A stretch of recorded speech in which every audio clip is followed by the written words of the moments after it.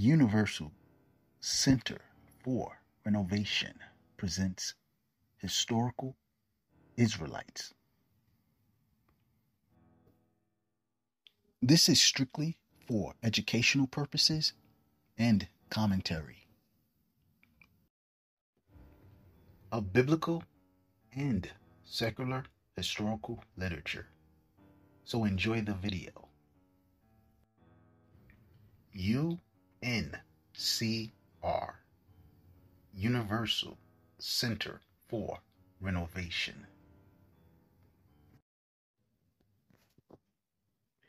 Did the Oracle of Delphi fall into a ecstatic trance when she spoke to Apollo? Let's look into some secrets of the Oracle of Delphi from high times. Puff, puff, past. The Oracle of Delphi inhaled deeply. How this ancient Greek witch saw the future with a little help. Have you ever been so high that time ceased to flow, that both past and future overlapped, and the present became magical?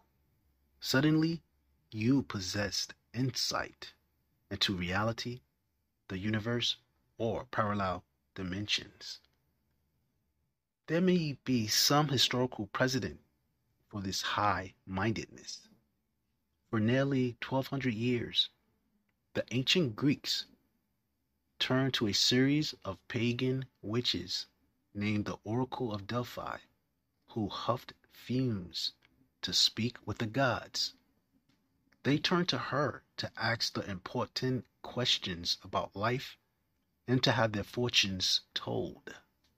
Often depicted as an old woman squatting above a crevice in a dark cave, she inhaled sweet-smelling fumes coming from the earth's unknown interior and predicted the rise and fall of empires.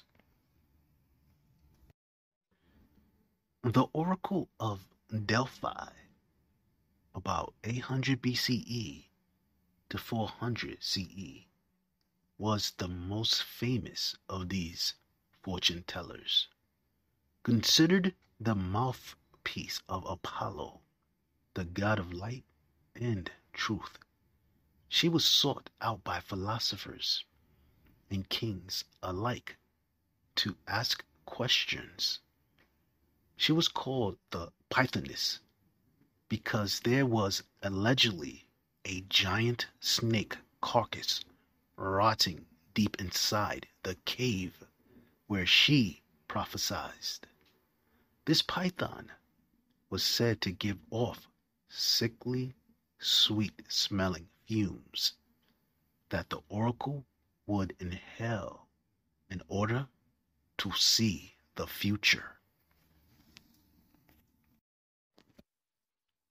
Everyone from emperors to impoverished students will come to ask the gods questions. But like everything in the ancient world, there were rituals that had to be observed. First, the Oracle of Delphi never prophesied in winter and would only answer questions on the 7th day of the month. To prepare herself to hear the god, she would undergo purification rites, including bathing naked in a nearby spring.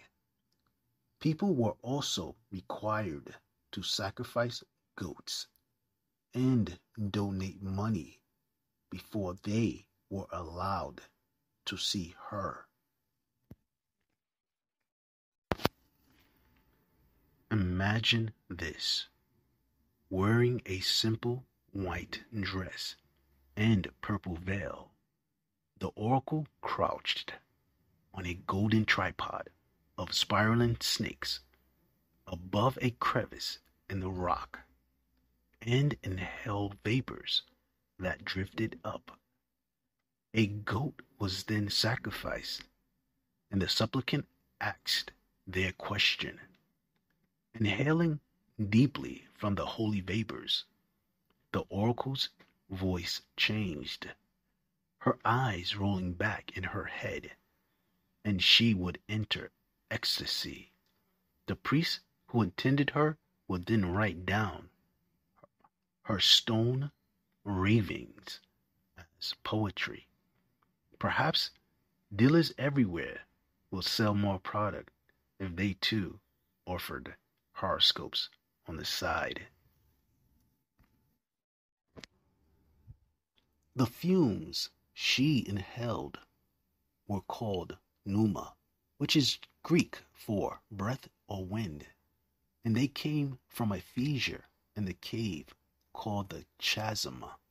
Modern scientists have returned to the ruins and studied the geology of the area and theorized that these fumes were naturally occurring ethylene, a sweet-smelling petrochemical gas that can produce a feeling of euphoria, a naturally occurring hydrocarbon.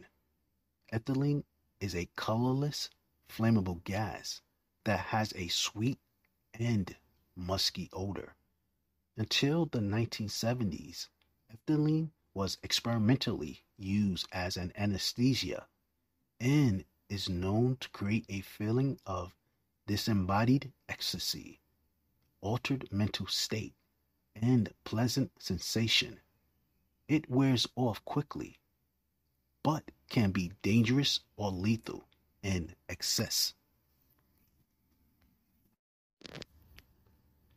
This divine madness and drug-fueled ecstasy occurs in many religions and cultures across the world.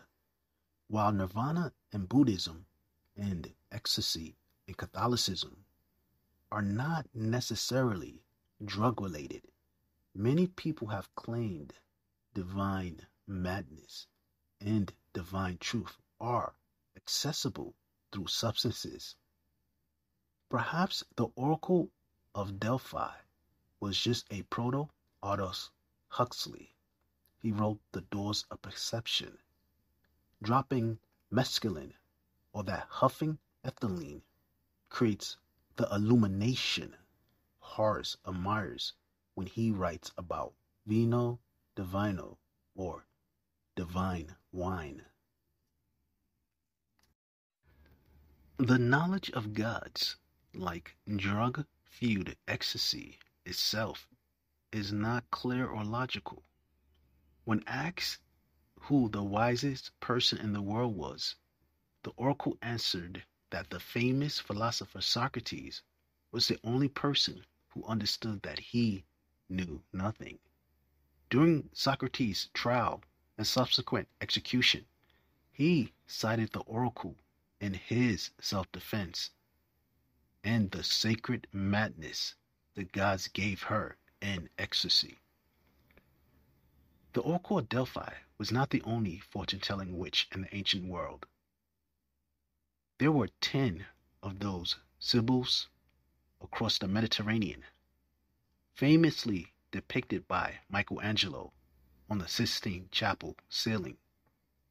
They show paganism's impact and influence on Christianity and Western culture.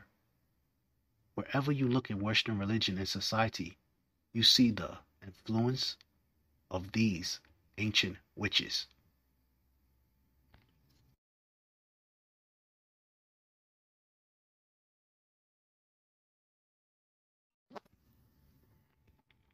The ruins at Delphi tell another story. Overlooking beautiful vistas of Mount Parnassus, rot the sun-bleached stones of ancient temples, houses, theaters, and treasuries. This real physical reminder shows us that actual people participated in this cult and documented the oracle's visions.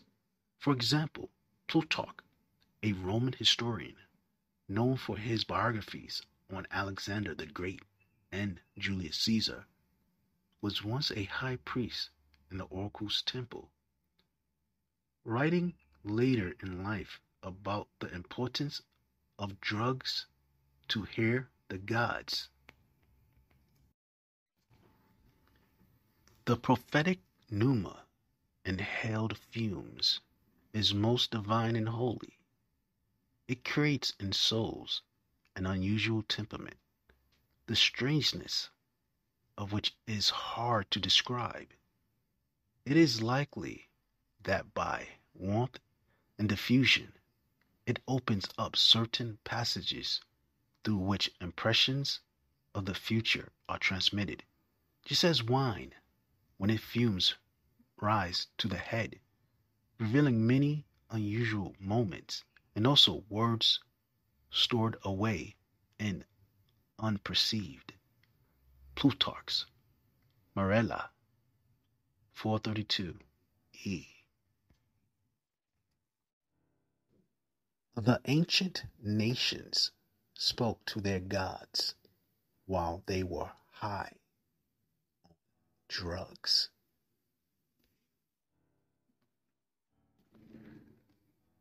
The ancient Israelites were not allowed to conduct these rituals